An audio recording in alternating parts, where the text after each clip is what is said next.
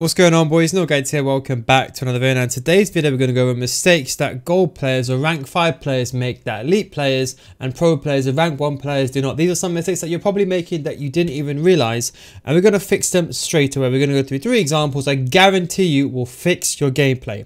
Now let's look at the first one.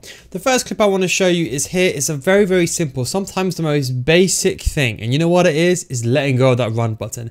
You know, I look at thousands of gameplay from coaching. The most common thing that I see is people, they run too much. This FIFA, you cannot run, especially not this FIFA. You need to be able to take a touch, control the ball. Look how I'm able to move with Mbappe. It's not because people say, oh, it's because you have Mbappe. No, it's not. It's because I got a player that's got decent agility and balance, but you can see my left analog stick. I'm maneuvering the ball, my left analog stick. That is how. You can see when I get the ball Ronaldo, then I can maneuver the ball even with Ronaldo, who's a very clunky player. So the key thing is just don't run. When you're in the final third, use a left analog stick, be deliberate, think about what you're doing. When you run, you're going to end up losing the ball. It's the most common mistake. This is what all the top tier players do. And also don't forget one key thing. When you're running, you take longer strides. When you're jogging, you take small. So if you make a pass at this point, the game won't make a pass until you touch the ball again. Whereas you make a pass at this point, the pass gets made straight away. Most people don't realize. They think the game is broken because a pass are not going on time or they're getting delayed. But truthfully speaking, it's because you're running. Have control over the ball, and that way you can go in a situation, be in control, and then score. So when do you run then, you may ask? So you run when there's clear space in front. Have a look at this example over here, and you can see, in fact, overdo it. You can see here, I run. Why? It's because there's clear space. There's no one in the way. I can run straight away in front. And you can see over here, look what I actually end up doing. I let go of the run button, but you can see when I was talking about those long strides, my player took a long stride. So when I take a shot here, the shot gets delayed so late that the goalkeeper comes out and actually saves the chance. Now, is it the game's fault? No, it's my fault. I'll explain to you exactly why. Minute touch. You can see here, hold the run button, one heavy touch here.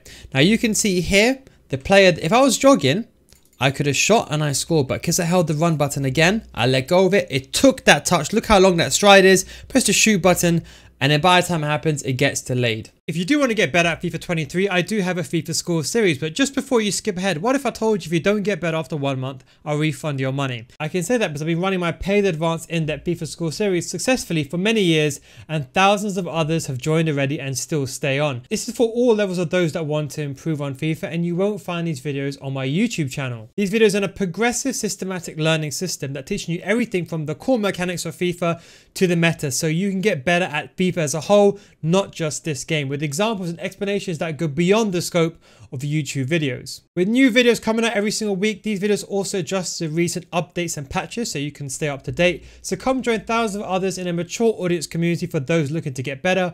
Patreon.com/NeilGuides, link is down below in the description. Now when you join, we already have a library of hundreds of videos that are specifically made for both new gen and old gen, with new videos in FIFA 23 getting added every single week. We also have an additional group coaching as well that we started this year due to high demand and high request. And don't forget guys, it's a money back guarantee, so if you don't get better after 1 month, I'll refund your money. That is the Neil Guides guarantee. Anyway, link is down below in the description, patreon.com/NeilGuides. But anyway, back to the video. Now we're going to go to the second mistake, and it comes with player switching, is that players, you switch too late. Everyone thinks they're right stick switching on time, but truthfully speaking, they end up right stick switching too late. And that is how top tier players get away with using, for example, not slow players. No one's going to be using Ruben Diaz at centre back, let's be honest, okay? But what happens is that they can use players that have got 85 sprint speed. It's why? It's because they have that ability to switch. You can even see here that I switched last minute, but I switched just in enough time to run back, and I recovered the situation. You can see I run in a straight line backwards and I'm able to get the ball. So how is Marquinhos able to outpace Ronaldo? And I think he's on an architect as well, so he's on lengthy. Well, the key thing is here, as soon as the pass is being made, that is your cue to press the L1 button. You can see that cursor above the player's head. I'm saying to the game I want to pass the ball to him. Then the most important step that everyone misses out, stop going towards the ball. Your job is to run back here and to slow him down so your defensive line can reunite and unite together to make a back four. That is the role of that defender, just like in real life. Don't be a Cancelo. Don't try to challenge that situation like you did with Salah. Forget it. You challenge it here and he skips past you, that's it, he's one-on-one. But you see, I keep running to the left, not towards the ball. I'm going like this, slowly, but I'm running like this more. I'm closing him off, and that way, I'm in front of him. I force him to push the ball forward. See, if I didn't run at that angle, I would have been killed. And you can see then I'm in front, and then I didn't use a hard slide tackle or side tackle to win the ball. But had I made that mistake that I see a lot of players, even players in rank 1, rank 2 that I see actually make this, because sometimes they get away with it because the players they have. But even if you've got a fast player, you have to run to the left, block the angle towards goal, and then defend a situation. So always remember, when you are defending, always run backwards, run to where the ball is gonna be, not to where the ball is. If you're not sure, my general rule of thumb is if you're in a situation like, you know what, no, I'm not too sure, sometimes I panic, but that's true. Select a defender on the inside, not the outside. Don't select this guy. Forget about teammate contain, forget about all that. Just keep it simple. Just run straight. If you're really not sure, just run more towards goal. At least that way, you're going to slow him down. And at worst case scenario, you'll be in front of him and you can at least let him have a shot on an off angle or away from goal. Be in a situation to recover. Don't get yourself caught in no man's land earlier on. And then the final one, the most common reason why goals are conceded. Do you know what it is? It's losing the ball in your own half. This is actually done as a deliberate action when I was actually recording this video. And I wanted to show, if you lose the ball, how you can be caught out of possession. And you can see, for example, like here, I tried my absolute best to recover the situation. I could have defended it a bit better, to be honest. I think I did a good job. And unfortunately, Donnarumma didn't make the save. Now, yes, again, it's okay. I got a bit unlucky again that the ball went through Godfrey's feet. I got a bit unlucky there. And yes, I got a bit unlucky that Donnarumma should have made it. I mean, it should have not been a goal. But the truth is, I made a mistake here. So here I deliberately tried to dribble and lost the ball. Here I was able to recover, thankfully. But when I did the exact same thing deliberately again, and at this point here I lose the ball, and I'm telling you at this point, I'm honestly doing my best to defend here. This is not me going half-hearted. As soon as I lost the ball here, my player's out of position. Then you can see that Llorente, that's meant to be a right back, he is now out of possession. Now you can see my back three is completely gone, and you can see he's actually got 1, 2, 3, 4 players in behind. So when he wins that ball going back, you can see my players are mismatched. I tried to cover the wide area. I should have probably gone towards the central area, to be honest. And you can see I'm trying to cover all the players, get a bit unlucky there, you can argue, and that allows that player to run into the middle. You see that?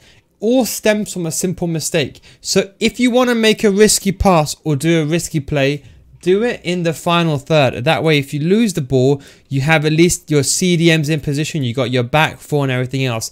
Do not lose the ball by using some sort of no-look pass or trying to run past your defense, or even something simple like trying to jog past someone. Just make the pass away. Why do you have to go ahead and draw past them? Just make the pass. Don't force yourself. If you can't go forward, don't think, let me try to play smart. You can take a touch away to play it safe, but if you're, for example, like over here, what is there need to go forward here? Just go back or pass the ball to the right hand side. There's no need to try to dribble my way through or make a pass into the middle, end up losing the ball, and that is why I can see that even some of the top tier best players inside the game can't defend situations like this because there's too much to handle and your defense is out of shape. That is the key reason people concede goals, especially when they're winning 2-1. They complain the game is against me, but the truth is, with a little bit of pressure that they can't handle, but not taking less touches away, they make mistakes, and that in turn causes the situation. Anyway guys, hope you enjoyed this video. This is the top 3 tips that I wanted to give you. And don't forget, if you want to get better at FIFA, you can come to my FIFA School Series, patreon.com/NilGuides, click right over here. And if you don't get better after 1 month, I'll refund your money. That is a Nil Guys guarantee. A link is down below in the description as well. Thanks for watching. Take it easy, and of course, I'll catch you next time. Peace out.